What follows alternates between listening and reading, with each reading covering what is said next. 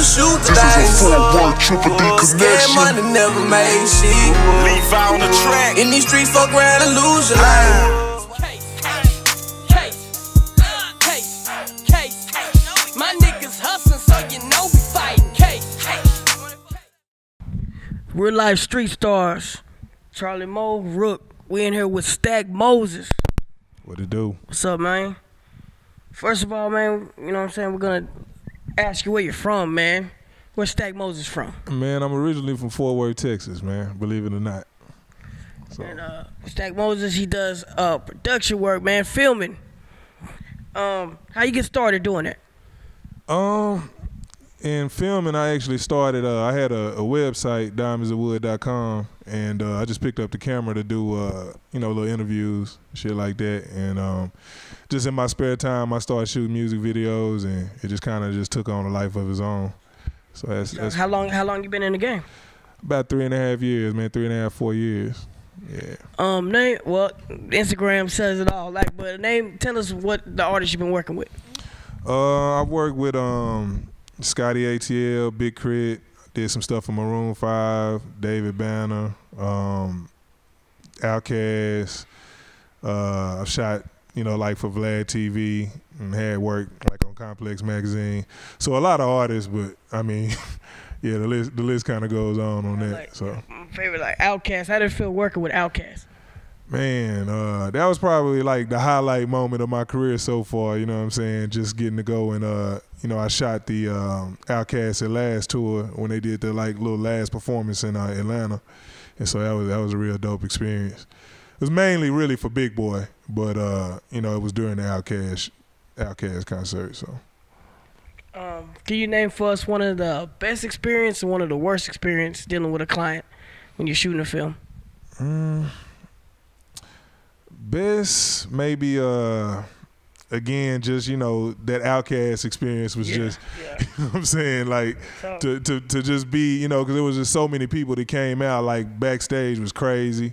A lot of the people that I grew up listening to and respecting and just really looking up into the game was just there, on the scene. So that was probably one of the dopest experiences. Worst experience, it's probably something we all experience all the time, just dealing with a client that don't want to pay but want $1 million worth of work for nothing, you know what I'm saying? So that's probably one of the more common experiences.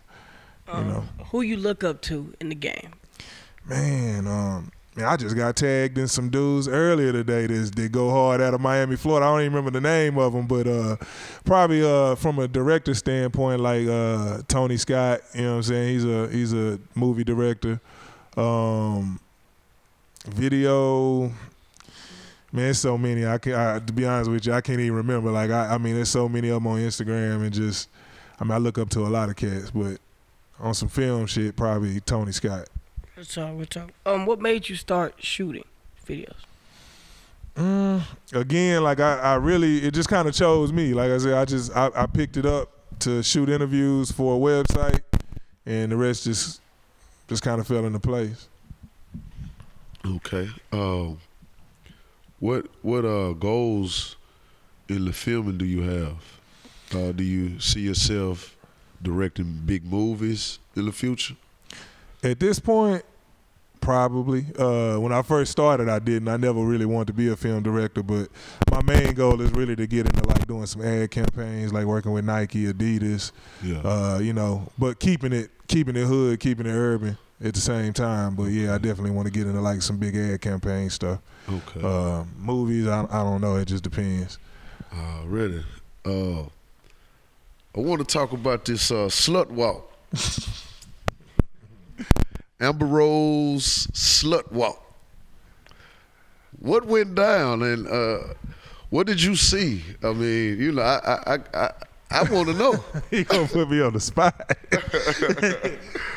Man, it was a positive event, man. You know what I'm saying? From a male perspective, it was a positive event. You know what I'm saying? Definitely, you know what I'm saying? A few sluts there, but yeah. On the cool though, Cali just a different place, you know what I'm saying? So, yeah. Amber and Duffy and a lot of people caught a lot of slack for being involved, but out there, it's a little bit more common, I I saw some nakedness, you know what I'm saying, some looseness, you know what I'm saying, a lot of partying. But at the end of the day, man, I mean, I did actually have a lot of respect for the event, though, on the cool. Like, yeah, you're the real MVP, my brother. So what cities have you touched? Miami, LA, Atlanta, of course Dallas, Fort Worth, Houston, pretty much the whole southern region, you know what I'm saying, to be honest with you. I've done work in, you know, Baton Rouge, Alabama, Mississippi, Arkansas, so pretty much the whole southern region. Yeah, that's a definition of grinding right there, brother. Yeah, yeah. What city would you say did you have the best experiences? I'm gonna probably say Atlanta. You know, Atlanta. that's where I had so many good experiences there that I just went ahead and moved there. Like, you know, it's definitely popping in Atlanta. Yeah, yeah. So that's my joint. Already, man. We definitely feel you, man. Coming away from Texas, man. Did you see any of this back then? Could you envision, you know, being where you at right now? Nah, I didn't actually. You know what I'm saying? I mean, I started off on the music side of things, so I never would have saw myself actually shooting and doing what I'm doing now. What did you do with the music? Man, I actually started off as a producer, and so I used to like do production, and you know, I mean, I did well, you know what I'm saying, with the production side of things, but it just kind of changed, you know what I'm saying. Once Fruity Loops and all that stuff came out, I was like, you know, I jumped out, you know what I'm saying, but nah, yeah, definitely this video shit is a whole new ball game. Okay, man. What advice would you give to young upcoming directors that's probably, you know, having the same goals and dreams that you had and aspirations? I know this might sound cliche, you know what I'm saying? It might sound like the political thing to say, but I'm actually finding that, man, if you just keep working and just don't give up and keep going, like, you know what I'm saying, you'll get better, you know what I'm saying, definitely believe and just be willing to take risks, you know what I'm saying, like, that's the one thing that, you know, a lot of people say, well, man, what you feel about your competition and shit? I'm like, man, you know, I mean, I left my family, you know, not on some left them behind for good, but, you know, I mean, I didn't hesitate to move where it was popping at, you know what I'm saying? Like, a lot of times we just want to stay in our comfort zone, man, and you can't really do nothing like that, you know what I'm saying? You got to be willing to, you know what I'm saying, to just go ahead and just put it all on the line, you know what I'm saying? And it was hard, like, you know, I mean, shit, I definitely wasn't in a financial position to do it, but, you know what I'm saying, I just took the chance and it paid off. How'd you link up with Dallas' finest DJ Duffy? Man, that was actually just like, kind of like a spur of the moment type of thing, man. Like I saw it somewhere, and I just reached out via email and was like, you know, I'd love to work with you one day. And she just happened to hit me up, and you know, it was like they were having like some kind of fashion show or something, and she had a big weekend coming up, and she just asked me to tag along with her, and we just been rocking ever since. And you know what I'm saying, like, shit, I mean, I done been to Vegas for Memorial Day weekend with Duffy. I done been a lot of places with her. So, you know, it opened up a lot of opportunities for me. Okay. Really? Do you see yourself going back to production a little bit? I don't think not, brother? I don't know, man.